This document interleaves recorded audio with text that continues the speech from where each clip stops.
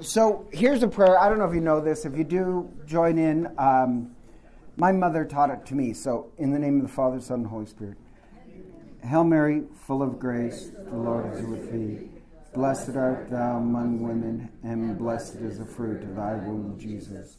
Holy Mary, Mother of God, pray for us sinners, now and at the hour of our death. Amen. So welcome. And this is going to be a class on Mary. And it's also, for me, not just, it's kind of a scripture class, because we're going to stick with scripture. And it's also an apologetic class. Apologetic, because I really do want people to fall in love with Mary.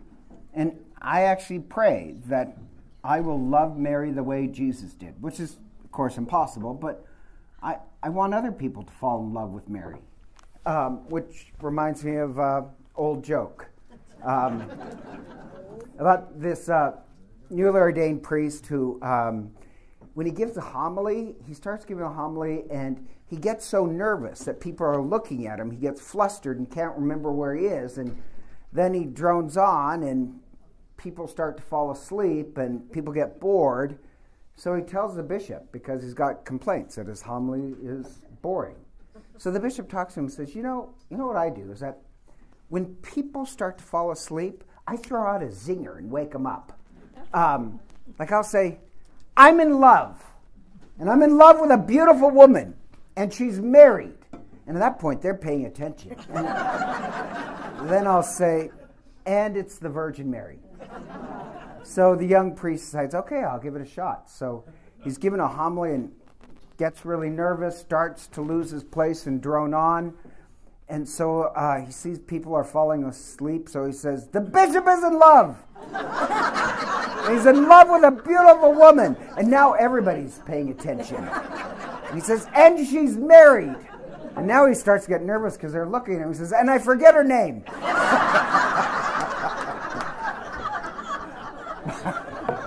But I know, I think that's a great joke. Anyhow,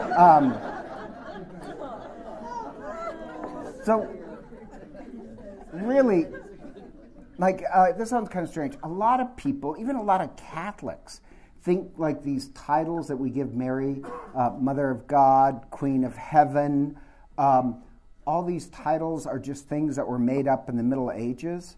They're actually not. They're part of actually Judaism that we've inherited. And if you don't know those titles, and then really, they all come from the Bible. So just an overview of this class, what I'm going to do is it's 3 classes. So this class is going to be on Mary is the new Eve. The next class will be Mary, the new Ark. And the third class, it's going to be a lot. It's going to be Mary, Mother, Queen, and Warrior, which are all in the Bible. But the problem is, just starting off this, is that there's kind of this, among Protestants, some anti-Catholic history. You know, where Protestants will say, you Catholics worship Mary. Or they'll say, Mary had no free choice. She's just a woman. She's just a woman. You guys make a big deal about it. Then why did she say, let it be done according to your will, if she didn't choose it? And no other person was asked to give flesh to God. So why wouldn't you honor her? So Mary is this big dividing line between Christians. And some serious issues have evolved. And the problem is that I think a lot of Catholics don't know their Bible. So when they say, why do you guys worship Mary? You can't give an answer. Or why do you call Mary Queen of Heaven? Why do you call Mary Mother? Well, the problem is if you know your Bible, you can answer that. And if the Protestants are right, that Catholics and Orthodox Christians are wrong, that praying to Mary is idolatry, we've been doing it for 2,000 years. If they're right, we're going to be damned. If Catholics and Orthodox are right about Mary, then Protestants who say that you have to take the Word of God serious, then they're the ones who aren't taking the Word of God serious. So I want to study Mary by using the Bible and discover why she's more than just the mother of God? Why ancient Christians called her, quote unquote, the mother of all the living? I hope you can defend Mariology and actually in this class maybe fall in love with her a little bit more. And most importantly, whatever we say about Mary, it's actually saying something about Jesus. The more important we make Mary, the more important we make Christ. But to study first of all, when people say, will you pray to Mary? Just real quick, I'm only going to give like 30 seconds on this. No, we believe in the communion of saints. In the same way I can ask you to pray for me, which I hope you do, why can't I ask Mary? Literally in the Bible, it says that the saints in heaven, they're praying for us. In the Bible, it says the prayers of a righteous are powerful. And we believe Mary is the holiest of all the human race. So why wouldn't her prayers be helpful? And we don't pray to Mary, we pray with Mary. And the word pray, by the way, doesn't necessarily mean worship. The word pray means really ask. Like if I said, pray tell, Audrey, how many beers did you have this morning? I'm not praying to Audrey. Prayer is just ask. And the problem is in English, you just have this one word. In Latin, you have other words for worship, for honor. We honor Mary. We don't worship Mary. That's a completely different word. But to understand the role of Mary and why we say Mary, you have to be able to study Scripture. So here's the ancient way of studying Scripture is called typology. And so I'm going to probably spend a couple minutes on that. So where we get our theology of Mary is through interpreting the Scriptures through typology. We do this with the Old Testament and New Testament. Ancient Christians did it. And typology is about types. That you find types in the Old Testament that are fulfilled in the New Testament. It literally says, Jesus is a new Adam. Jesus is a new Adam, a new Moses, a new David. So that's typology. Does that make sense? Jesus is a new Adam, a new being.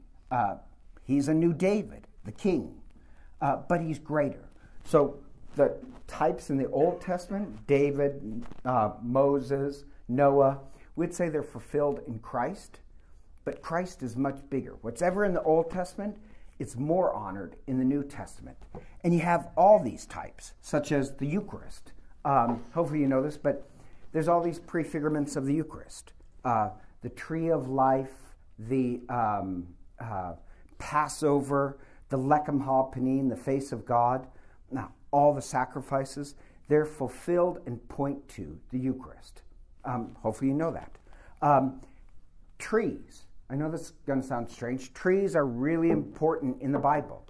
The Bible begins with the tree of life and it ends with the tree of life. And in the Bible, now I'm just going off, like the typology is this. In the Garden of Eden, there's two trees, right? In the center of the garden is the tree of life. And all you have to do to eat from the tree, like God says, you can eat from all the trees of the garden, but don't eat from the tree of good and, in English it says selfishness or evil, but it's actually selfish. Don't eat from that tree. So human beings, they can eat from all the tree. But if you eat from the tree of life, I don't want to get too much into this, the tree of life has God's own life in it. So it's more than just the other fruits. Other fruits will keep you physically alive. The tree of life will give you spiritual life. And all you have to do to eat from this tree is deny yourself a little bit and walk by the tree of good and selfishness. Just diet to a little of selfishness and you can eat the fruit from the tree of life. Does that make sense? Mm-hmm. Okay, so if you notice, that just doesn't end in the Garden of Eden. All through the Bible, you have this concept of two trees. The word in Hebrew for wood and tree in ancient Hebrew is the exact same word. So you keep finding these two trees, and it means two choices. In Noah, you have two trees. In Moses, you have 2 trees. In David, he makes a sacrifice to God in one tree. Another tree symbolizes death. Abraham, you have 2 trees. It keeps coming up all over the place. You just have to start noticing it. Like Isaac, when he's 33 years old, Isaac, when he's going to be sacrificed, he's 33 years old. He's not a little kid. And he carries the tree, the wood of the cross. He's 33 years old. And then he doesn't die. He actually lives. You know the story, right? And then there's a ram who has his head caught in a tree. Thorns in a tree is what it really says. So once again, there's 2 trees. And the one that dies is the ram. We'd say, well, really, Christ is the fulfillment of Isaac's sacrifice. He's sacrificed in the same place that Christ is sacrificed. Christ also carried the wood, the tree. It keeps coming up again and again. Or like the story of Joseph. Joseph is, once again, guess how old Joseph is when he ascends to the right hand of the king of Egypt? 33.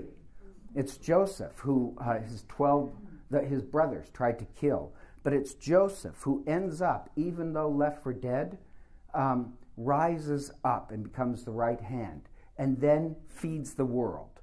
Everybody, we'd say, well, that's just a prefigurement, a type of Christ.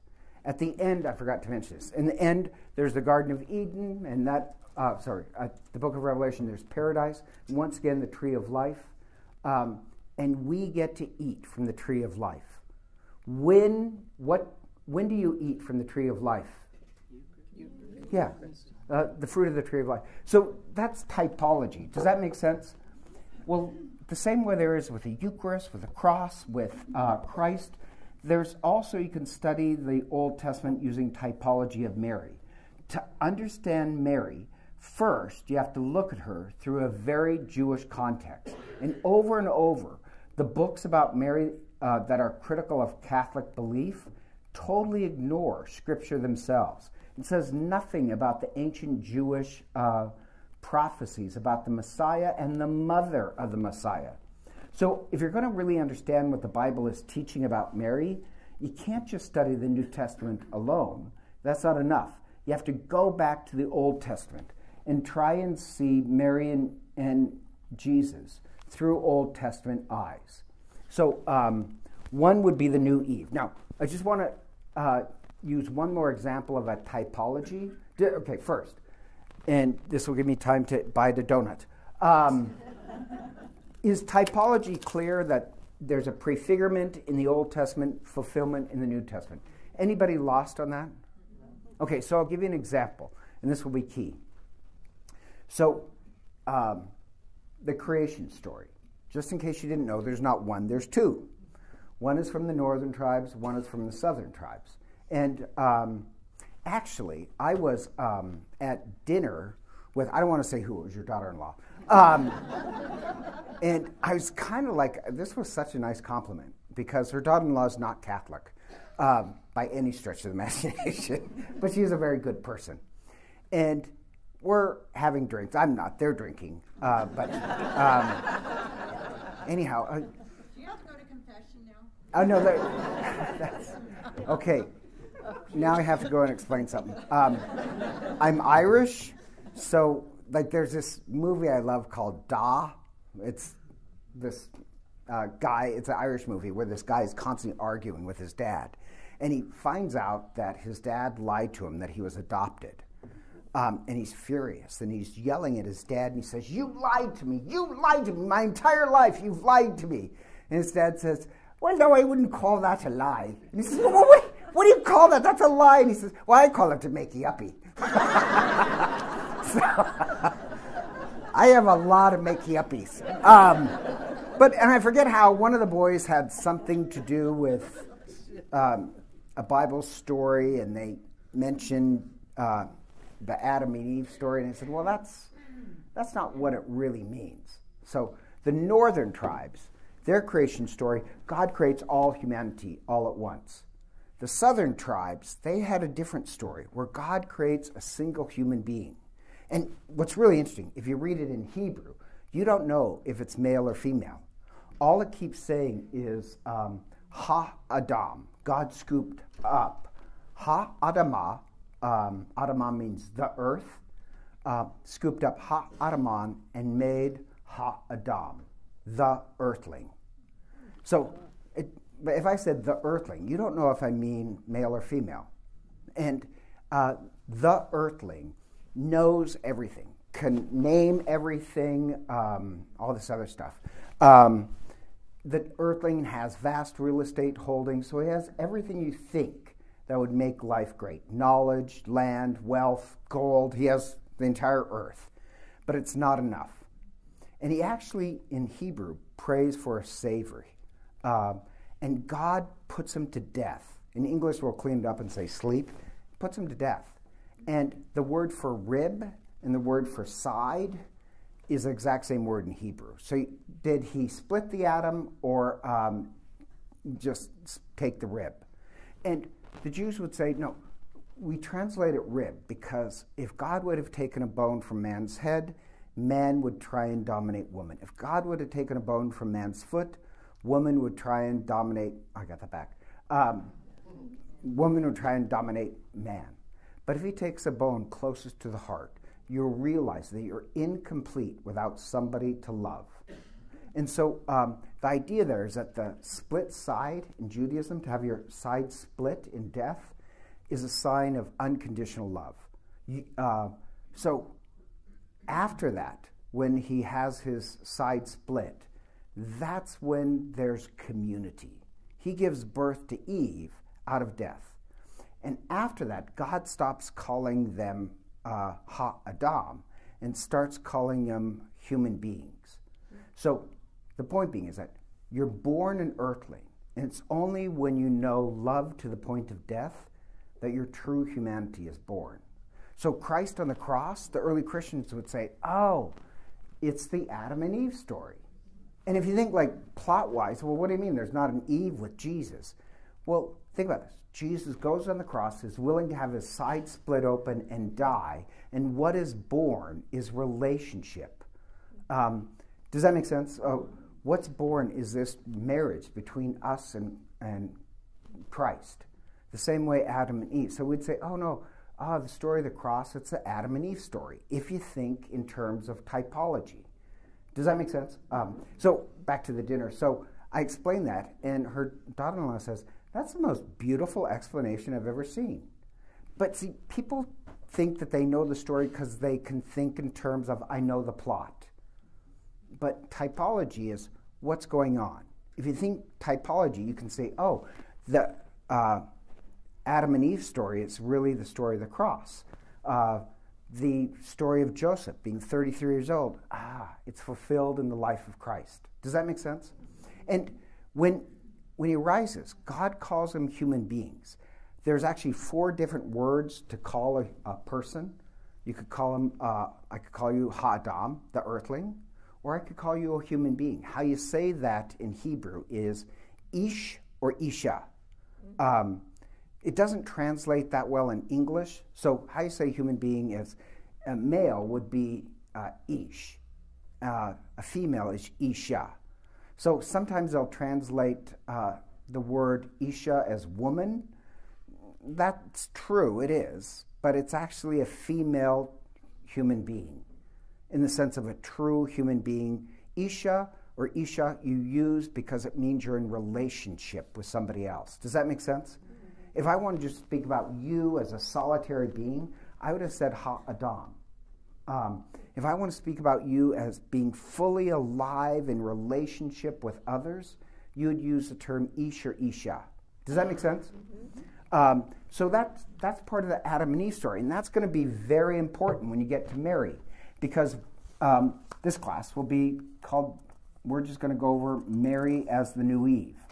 And the problem is when a lot of people study the gospel and talk about the good news of salvation, unfortunately Protestants, and I've spoken with Protestants, and they'll say, when they say the word the gospel, They mean that my personal sins have been forgiven. They mean I'm forgiven and I go to heaven. We Catholics would say, well, that's a very limited definition of the gospel. The gospel is much more than that.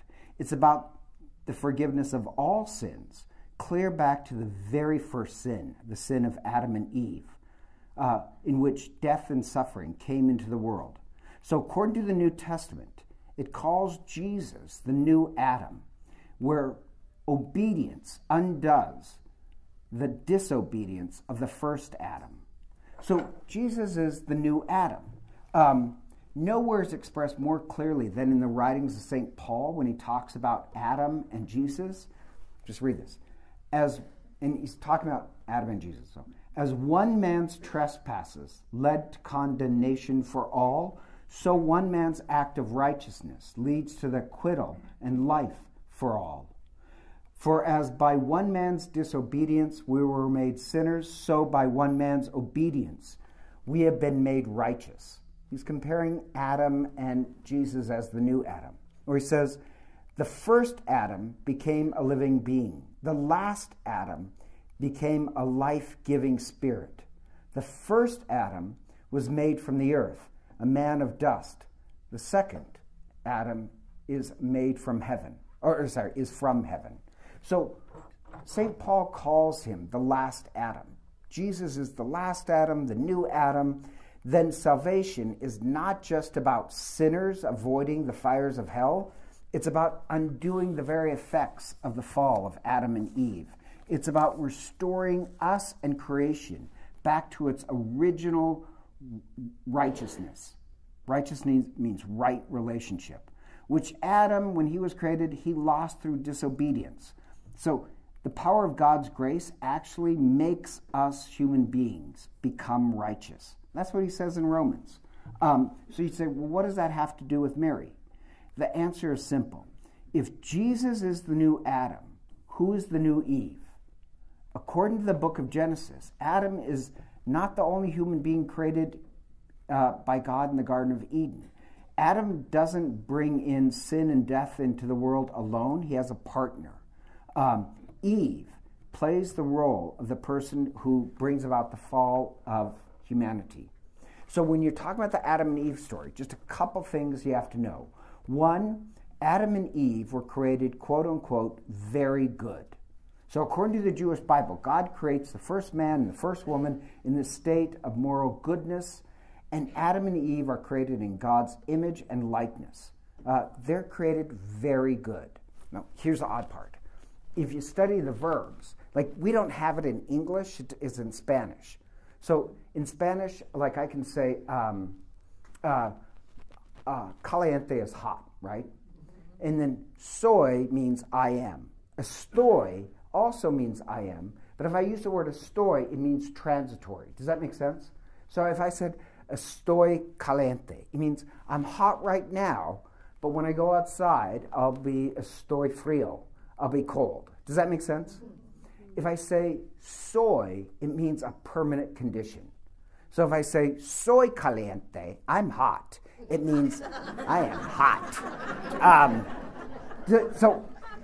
And why that's important is when God creates the universe, he says, it is good. The is that he uses is permanent. So is a tree good? Yes, a tree is good and will always be good, fulfilling its purpose. Is a dog good? Yes. Is a human being? A human being is very good, but the is that's used is transitory. We are created to be very good, but there is a choice. So anyhow,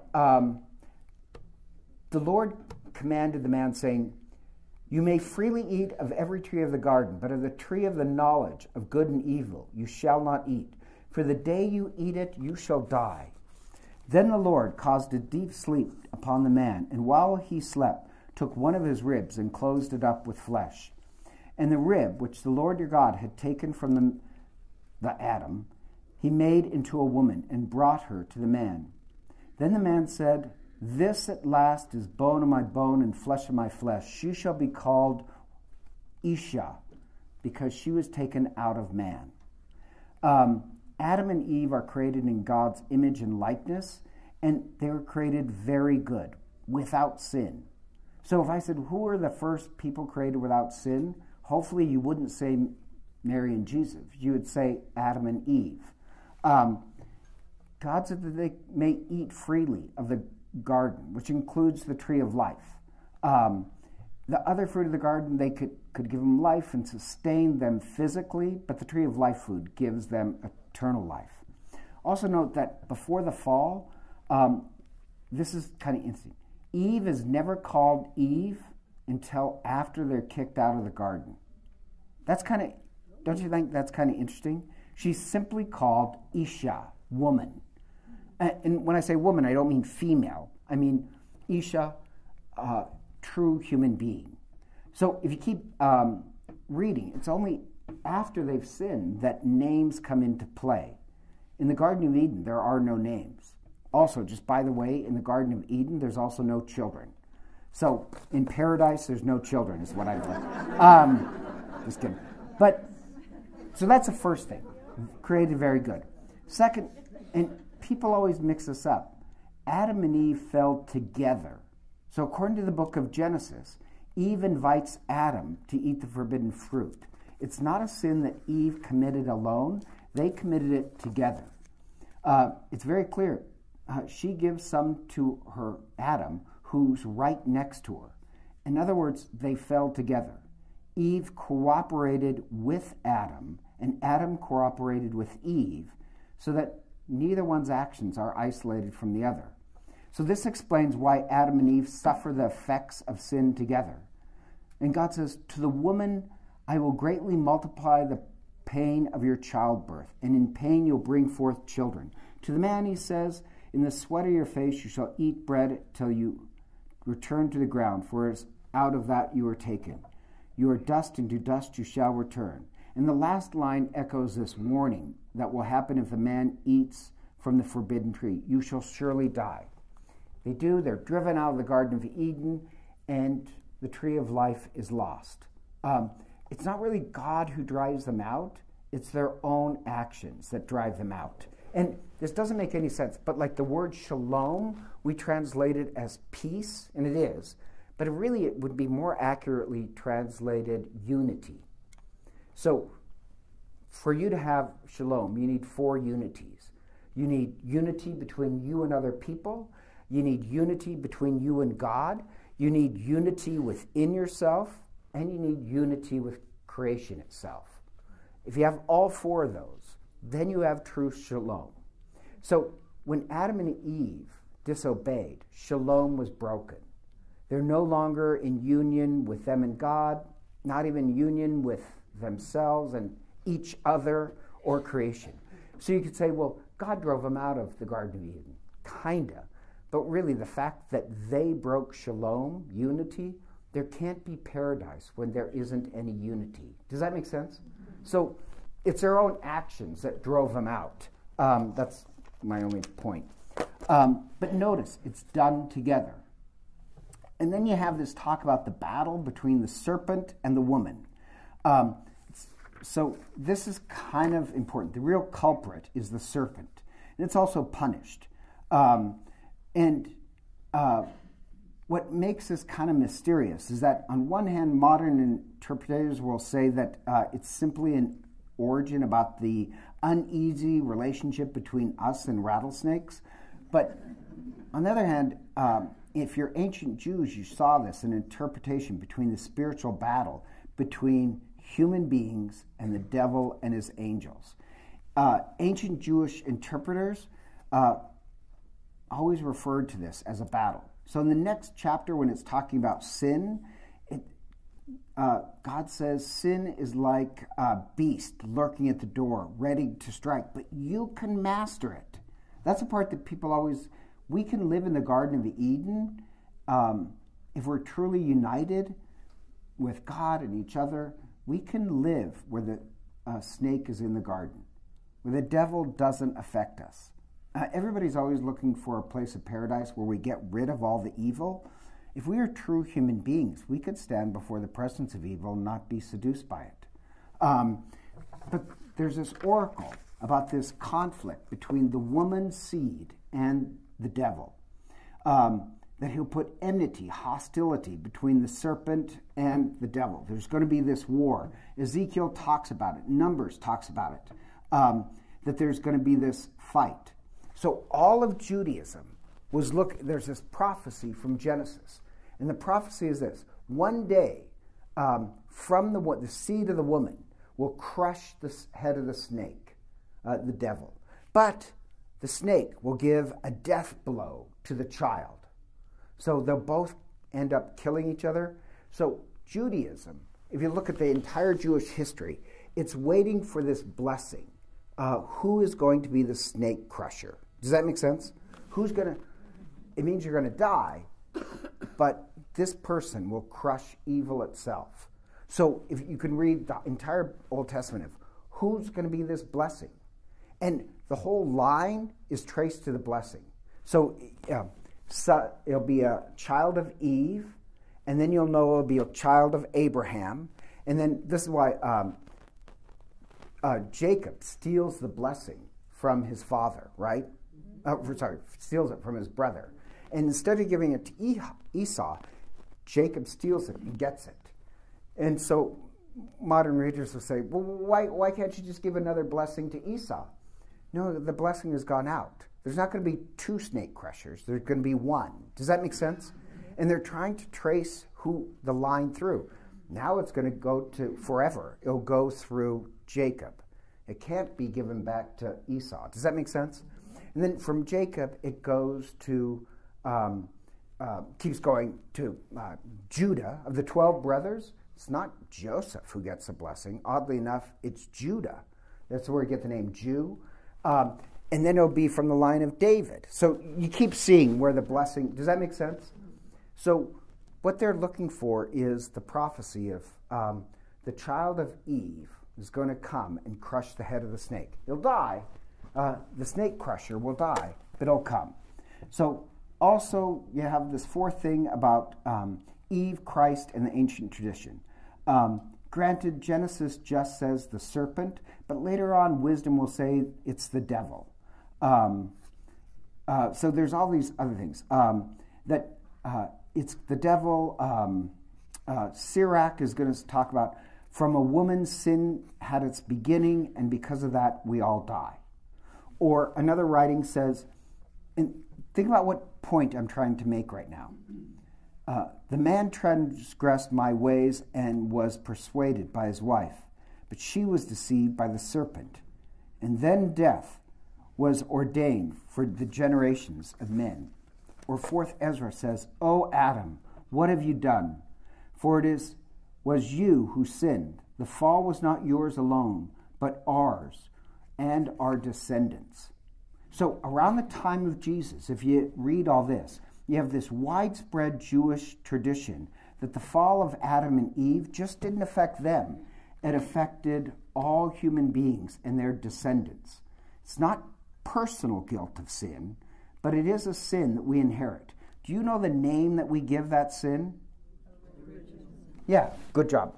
So it's original sin. It's so many people. When I was newly ordained priest, I was in Caldwell, and this guy in the gym found out I was a priest, and he wanted to chew me out, and I just want to do my traps. And he said, well, I just had a baby, and that baby is completely innocent, and how dare the Catholic Church say that my child has committed some sin? And I tried to tell him, well, there's a difference between a baby hasn't committed personal sin, but was born into a broken world we call original sin. And he couldn't distinguish original sin from personal sin. Does that make sense? But think about this. If you look at the writings, that's what they believed.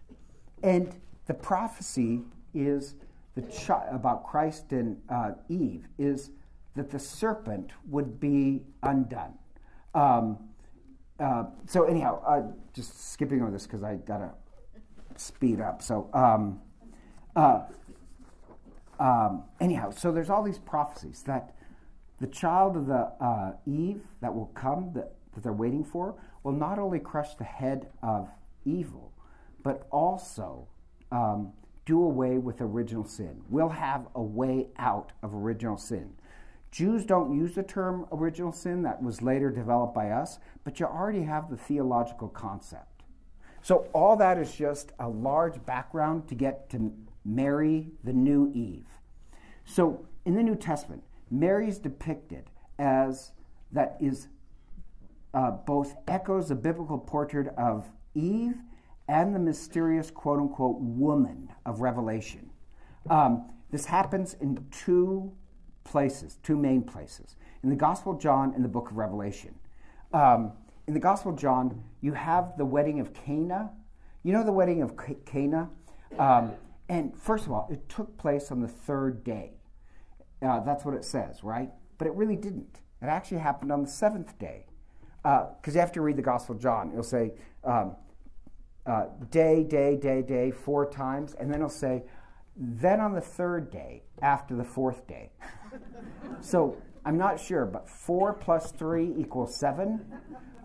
So it's the seventh day that Jesus is at the wedding of Cana. That's kind of important because the seventh day is a day of creation, of new creation. That's the day Adam was created, the day Eve was created. The wedding day, the seventh day is the wedding between Adam and Eve. The seventh day is the day of the resurrection and the Eucharist that we share. So John is depicting Jesus as the new Adam. And then you can say, well, why did he say the third day?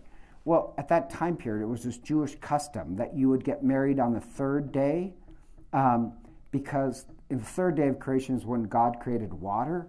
And there is the only time where God gives a double blessing, good. And so if you just want to make sure you had a good wedding, you'd try and get married on the third day. So John's trying to pick up seventh day is the new creation, Jesus is the new Adam, but also third day, that's when a good wedding takes place. Does that make sense? So The third day of what? The third day after the fourth day. So 3 days after the fourth day. So he wants to work in the 3 because it has that idea of a wedding. This sounds kind of strange, but so there's this ancient belief that if it rained on your wedding day, you're going to have a great wedding. Really? Wedding or marriage? What's that? Wedding or marriage? Oh, sorry, a great marriage. Good call.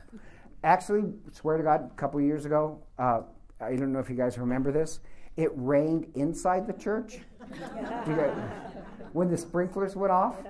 And that was just so funny. I mean, now it's funny. It ruined the wedding, but we just went out into the courtyard and had the wedding in the courtyard, and they took their pictures with the firefighters. And, everything's ruined. So I said, well, did you want to try and reschedule? And no, let's just go outside and do it. We'll be talking about this for the next 50 years. Good for you. But here's the most important part. So you have this new creation, seventh day, but in it, Jesus has this really weird language where even as a kid, I remember thinking, oh my God, that's weird, because they ran out of wine. And so Mary's the one who starts it all. The same way Eve started it all, Mary's going to start it all, except for good. And Mary says to Jesus, they have no wine. And Jesus has this really kind of snarky attitude where he says, woman, how does your concern affect me? If you read it in English, you kind of think, wow, is he ticked off? And so my joke is, that could you imagine me as a little kid saying to my mother, if my mother said, clean your room, and I said, woman, how does your concern affect me? It would affect me. But why does he choose this language? Why does he choose this really odd language? Well, if you go back to that Adam and Eve story, remember, Eve's name is only called Eve outside the Garden of Eden. And only twice in the book of Genesis is she called Eve. 11 times she's called Isha, woman, or true human being. So when Jesus says woman, and here's the thing, No one else in Scripture ever called their mother that name. You don't have any history of David or Abraham. It's Jesus who calls his mother Isha, true human being. It's actually a compliment, not an insult. Does that make sense? And his hour, as you find out later, is when he's on the cross, when he dies, that's the true wedding feast, not Cana. The true wedding feast is when his side is split. Does that make sense? So, and also, by the way, he does this again. He starts off the Gospel of John by calling her Isha, a true human being. And on the cross, he calls her once again, woman, a true human being. So you have that at the crucifixion.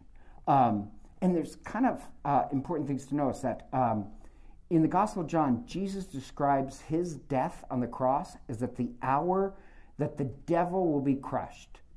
He's the head crusher. So he says, now is the judgment on this world. For now the ruler of the world will be cast out. And I, when I am lifted up from the earth, I will draw all to myself. So he's the one who's, remember that the serpent's going to kill the snake crusher, but the snake crusher will kill the serpent. And so he'll be defeated, but it'll also be raised up. Also on the cross, you have this. But standing by the cross of Jesus was his mother and his mother's sister Mary, the wife of Clopas, and Mary Magdalene. When Jesus saw his mother and the disciple whom he loved standing near, he said to his mother, "Woman, behold your son." Then he said to the disciple, "Behold your woman." And from that hour on, he took her as his own mother. So this prophecy fulfills a prophecy that the child of the woman will crush the snake. It's all making this, if you know the New Testament, you think, oh, Mary is a true Eve. Then once again, if you look to the book of Revelation, in the book of Revelation, and I'm going to go over this next time too, Revelation, the sign of Mary is the new Eve. Because you open the book of Revelation, you have this woman clothed in the sun with 12 stars standing on the moon. What does she symbolize? We would say Mary. She symbolizes both Mary and the church. But we'd say both. Protestants would say, oh no, just the church. Well, that makes no sense. Because you have the devil, right? The dragon. And it says the dragon has 7 heads and 10 crowns. And the dragon symbolizes all those who are persecuting the church. So if the dragon symbolizes both Satan and Satan's followers, why can't Mary also symbolize Mary and the church? Because it literally says she has other children, right? And you have Christ, who the child symbolizes both Christ, but also symbolizes the body of Christ. So you have that kind of going on the whole time. So the sign, and I'll get into this next time, the sign is a woman. It doesn't say mother, it doesn't say Mary, it says a woman. The sign is a true human being. That's the new Eve. Or Paul in Galatians, he says, when time had fully come, God sent forth his Son, born of a woman, born under the law, to redeem those who were under the law, so that they might be adopted as sons and daughters. Well, that's why he says that at the end.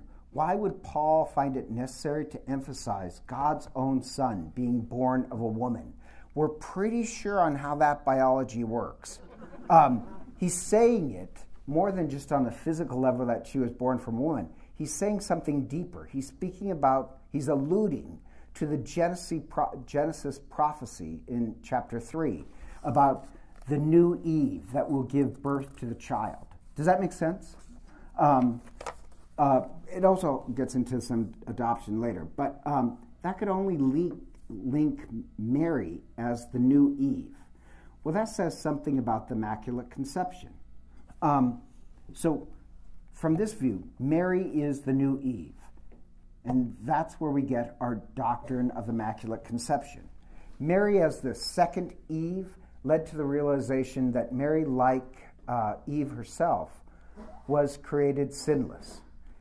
If Mary is really the new Eve, then she has to be greater than Eve. Because remember, the type in the Old Testament, the type in the New Testament is greater than the type in the Old Testament.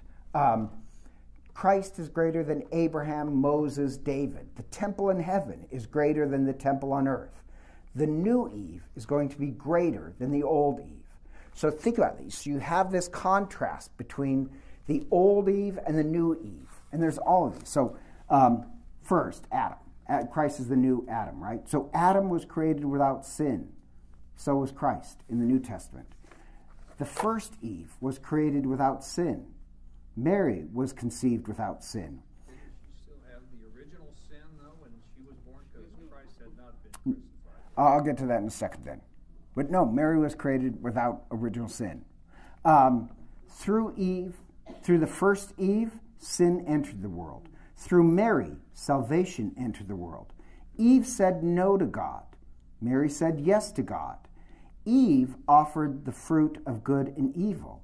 Mary's going to offer the fruit of the tree of life, Christ. Eve disobeyed God. Mary obeyed God. Eve had pain in childbirth. We'll get into this later, but at Mary's childbirth, there is no pain. She's going to feel the pain of childbirth at the cross. The first Eve was approached by a fallen angel.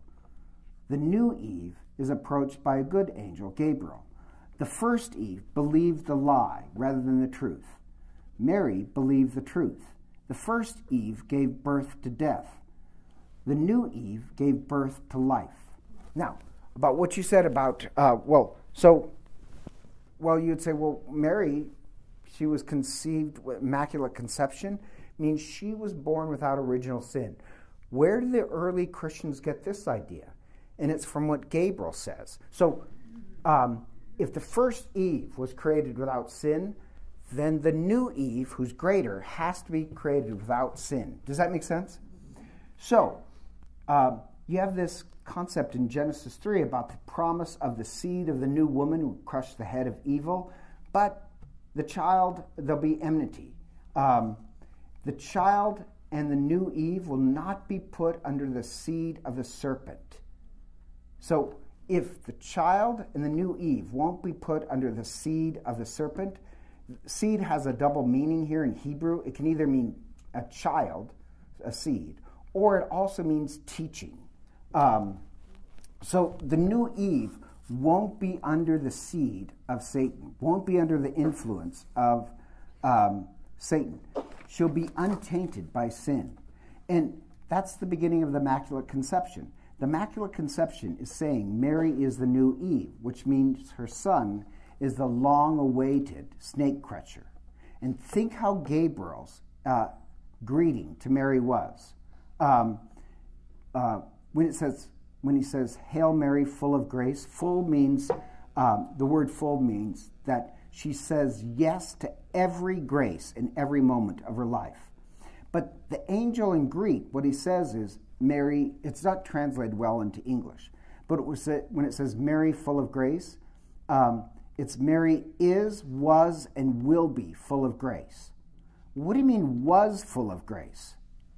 And the early Christians would say, oh, Mary was full of grace from the moment of her conception. That from the moment of her conception, she wasn't under the influence of the seed of Satan, but the seed of her son.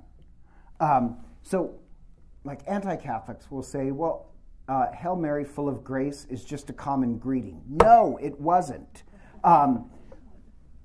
It wasn't a common greeting. Because think about this. Why would Mary say that she was troubled by the greeting of the angel if it was common?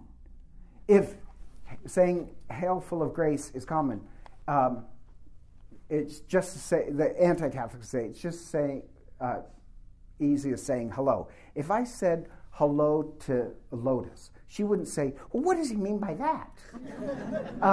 If it's so common, the point being is, if it's so common, why would Mary be, quote unquote, troubled by the angel's greeting, if it's such a common way?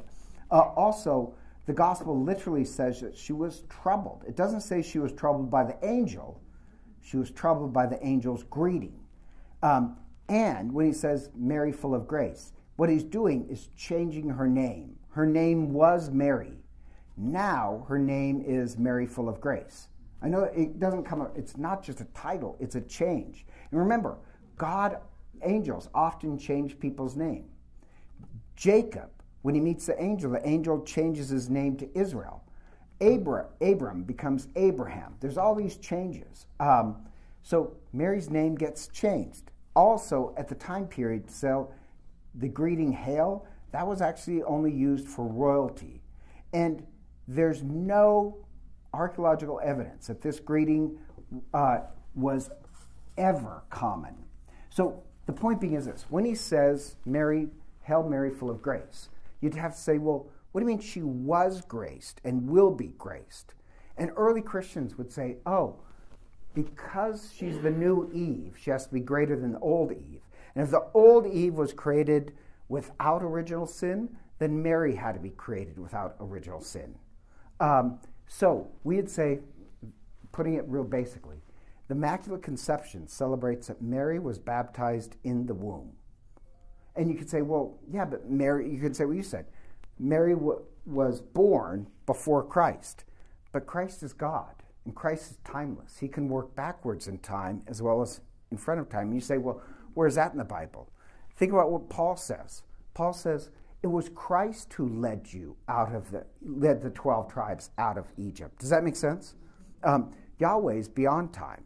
It was Christ who did that. It was Christ who baptized Mary in the womb. So that's where we get our notion of Mary as the new Eve, the Immaculate Conception. Does that make sense, or did I lose people? Yes. That's a compliment? I didn't say it was either a compliment or an insult. I said for a little kid listening to it, it sounds like an insult. But for the hearers at the time period, it wouldn't sound like an insult. It would just sound weird. Like, why would you say woman, Isha? Why would you say that? Well, theologically, what he's saying is she's the original human being, the image of what an original human being should look like. It's a compliment. And he speaks about his hour. His hour is when Satan will be crushed. So it all makes sense if you have a very long view. But I'm sure most people just thought, well, that's a strange greeting. Is that used anywhere else in the Bible? Women? That's the only place. Would Mary have understood what he was saying to her? I would like to think so. Because one of the first signs of the Messiah is prophecies that there'll be an overflow of wine. So I think Mary did understand it. I think Mary knew she gave birth to the snake crusher. So when he says Isha, I think she knows, oh, a true human being. So Rob says what he likes about the Cana story is, yes, it's a wedding, but remember it's a prefigurement of the cross. Let me just explain what he means by that. What is Jesus wearing at the Last Supper and to the cross? A wedding dress. What is he wearing when he's crucified? A crown. You wear, on the one day you would wear a katoon as a lay person. A priest would wear it all the time. A wedding dress is on your wedding day. There's actually wedding garments for males too. And females, the only time you'd wear a crown in your life is the day you get married. So if you read the cross right, the cross is actually the true wedding feast when the wine truly flows. So go ahead. So what he's mentioning is that within the Gospel of John, you have all these typologies. The Gospel of John has all these signs, and all the signs point to the really big miracle, and that is the Passion, the cross and death and resurrection. So not only do you have typology from the Old Testament to the New Testament, but even within the Gospels, you have typologies. So all the way through, he's talking about his hour. Through the Gospel of John, he's always talking about his hour. Then when he's on the cross, he said, this is my hour. Well, the hour becomes important because that's what we're waiting for, is when the child of the new Eve will crush. I'm just checking the donuts out. Will crush. So that woman, that language, woman, would clearly speak about. Oh, good one here. Anybody else have a comment? Yeah. So when we're Okay, so she said, how do you defend Mary against Protestants when they say, well, she wasn't a virgin? Is that what you're saying? Oh. I would fight it this way. One, do you believe the Bible? Because literally the word Greek of the prophecy, the Greek word is virgin, as in no sex. Does that make sense? So that's number one. No, but you could say, well, she wasn't a virgin. Then you're also saying that the prophecy is not correct. So which part of the Bible are you going to deny? Your idea that she had sex before marriage or the Bible itself? That'd be my number one. Number two, yeah, it does say she hadn't had relationships with them, but you wouldn't have. Because, and this gets a little hard, there's 3 phases to a full wedding. So they're betrothed, and you could say engaged, but it doesn't, like engaged is not strong enough a verb. Because remember, technically, Joseph was going to divorce Mary. So they're technically married at that part, but they hadn't had relations. You don't have the relations until the final act of marriage. Does that make sense? So why would Joseph contemplate divorcing her? Does that make sense? Also, the angel says that she will conceive and have a child, and she says, how can this be? Like, she can't be that naive that she doesn't know where babies come from. Like, if I said to Patsy, imagine Patsy's going to get married, and I said, oh, you're going to conceive and have a baby, she would shrug that off. What woman getting married wouldn't think, well, at some point I'm going to have a baby? Does that make sense? And that gets into a whole other realm of, well, why would she think, how could that be since I have no relationship, haven't had relationships? Does that make sense? So you're saying, well, Scripture's wrong, and you're saying Joseph was wrong, and you're saying Mary was wrong. I mean, that's a lot of wrongs. Does that make any sense? Then there's this whole theology that she was a consecrated virgin, which I'm not going to get into, but yes, there were consecrated virgins. And their oblates of the Essene community had consecrated virgins. It's actually in the Old Testament too. You could have consecrated virgins. So you'd even be more shocked that a virgin, a consecrated virgin, would be with child. And you could say, well, why would a consecrated virgin get married? Yes, consecrated virgins could still get married. They just wouldn't have sex. And a lot of the, like Mary's Magnificat, where Mary and Joseph lived, were all connected to Essene's community. So even though we don't know for sure, and it really does seem like if you study it, Mary uses a lot of language, or the Gospels use a lot of language of Essene community of a consecrated virgin. Consecrated virgins would marry an older widower, so they'd have somebody to take care of them, but would remain a virgin. Does that make sense? So when it speaks about Jesus' brothers and sisters, there's actually no word for that in Hebrew. You would use, there's no word for cousins or stepbrothers. There's just a word for brothers and sisters. So you could call your cousin your brother as well. Does that make sense?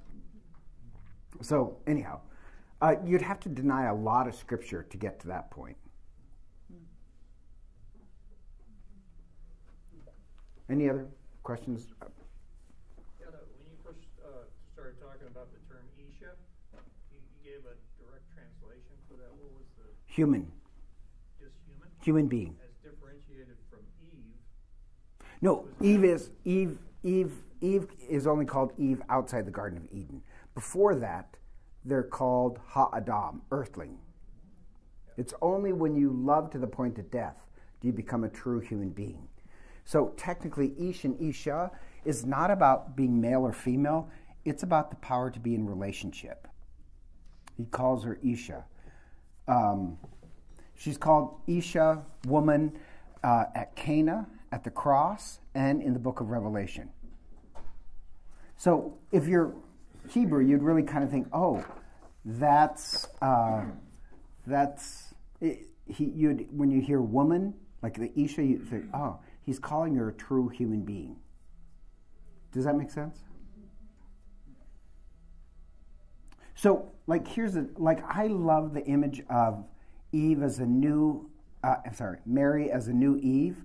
It picks up that whole snake crushing thing, but it also picks up, I know this sounds kind of strange, the idea of freedom. The Immaculate Conception is about freedom. She was preserved from original sin so that she could be completely free. And free from what? Well, free from shame. Remember, it says after Adam and Eve had sinned, they hid in the darkness because they were ashamed of themselves. Mary doesn't hide. Mary's completely free from shame. And even, you don't get it, but the title, Jesus, Son of Mary, that's an insult. When they call Jesus Son of Mary, they know there's something odd about his birth, that his parents had some, does that make sense? So I would never call you Rob, son of, what's your dad's name? Greggy? Grady? Oh, so I'd call him Rob, son of Grady. You'd call Jesus, Yeshua was his name, Yeshua ben Joseph. To call him Yeshua ben Mary is an insult. Does that make sense? Mary seems to be completely free from shame. She's completely free from ego. The idea of the new Eve is the old Eve could be seduced by her ego. Mary is completely free from her ego, so she can give a complete yes. So I love that idea of Mary as, well, really, the true human being is Christ. But Mary is the new Eve, the best personification that we would have to say, who's your best disciple? Who's the person who symbolizes freedom the most? Free from ego, shame, sin. It's the new Eve. Does that make sense? Okay. I think we should have a discussion question, but I really can't think of a question. But just, does that make sense when we say Mary is the new Eve in the Immaculate Conception? So Rob said he asked the kids. He works with our junior high kids and with his wife, who's much younger than him. So he asked these young people, what would you have to say? What is the phrase? I think we said full of grace really mean? Well, first of all, in Greek, just to let you know, it means open to every moment of grace, saying yes to every moment of grace. But then he said, what would you have to change in your life to be full of grace? And would it be worth it? That's a really good, that's a great reflection, because you would really have to die to ego and shame and sin. You'd have to say no a lot to that. Ego, does that make sense? The other thing, and this is just filler now, but I mentioned this before, I love the name Mary, because the name Mary, it's Miriam from the Old Testament. Do you mind if I just explain that? So Moses, remember you have all these types. Well, I should explain that next week. Yeah, I think I will. No. That is a great question. We would not say righteousness is completely restored. We'd say we have a way out of original sin. I can't say I'm righteous. I could say I'm becoming righteous. Does that make sense? I won't be fully righteous till I'm in heaven, till I go through purgatory. Now, technically, you don't, I know this sounds right. There's Catholic dogma and there's doctrine. Technically, purgatory is doctrine. So if you say, I don't believe in purgatory, I would say, well, that goes against Catholic doctrine. You're wrong. But you're still Catholic. Does that make sense? It's not a Catholic dogma. I myself love the idea of purgatory. It makes such sense to me. In heaven, no unclean thing will be in heaven. So, just getting to the righteousness. In heaven, during my life, I'm trying to become more and more righteous by following the way of Christ. More united with other people, even united with myself. between me and God. Does that make sense? But I'm not going to get to complete righteousness until I get to purgatory, where all the little things I refuse to look at. Does that make sense? Then on the other side of purgatory, I'll be completely righteous. The evil, or shouldn't say that, let's say bad people, evil people, they're not even concerned about becoming righteous. They're concerned about the appearance of righteousness, what Jesus called self-righteousness. They're not concerned about righteousness. They're concerned about the appearance of righteousness. And so they will choose to hide in the darkness. They won't step into the light of heaven, which means they'll never step into purgatory either. Does that make sense? So Christ's death on the cross just opened the way. He restored a path for us to get to righteousness. Right. So to get back into the Garden of Eden, there's a cherub with a sword. And when John, in the book of Revelation, when John gets to go to heaven, first he sees Christ in the appearance of an angel. You usually think of Christ as a human being. This is the time in the book of Revelation Christ appears as a cherubim, a tetramorph, with a sword sticking out of his mouth and flames in his eyes. The point being is that how you get back into the Garden of Eden is through Christ, through the way of self-sacrifice, of dying to your ego. Does that make sense? So that's what that little symbol means. Christ opened us the way. The cross is not the end point, it's the door into heaven. So I haven't achieved full righteousness, and I won't till I get through purgatory. Then I'll be in right relationship with other people. Purgatory then? I like to think he went to purgatory, Yeah. but he's still saying yes to God. He's still on the path. The other one says no. So, I personally think everybody's going to go through purgatory except for children who die at birth. No, really, they've never said no to God. How could they go through purgatory? Except for Mary, right? Yeah, I don't think Mary would need to go through purgatory either. You're right. She's a true human being already. Happy says she doesn't have to go through. Well, she's lived with you. She's Happy, we know he's kidding. Kind of. All right, well, next time we'll cover Mary the New Ark. Sure.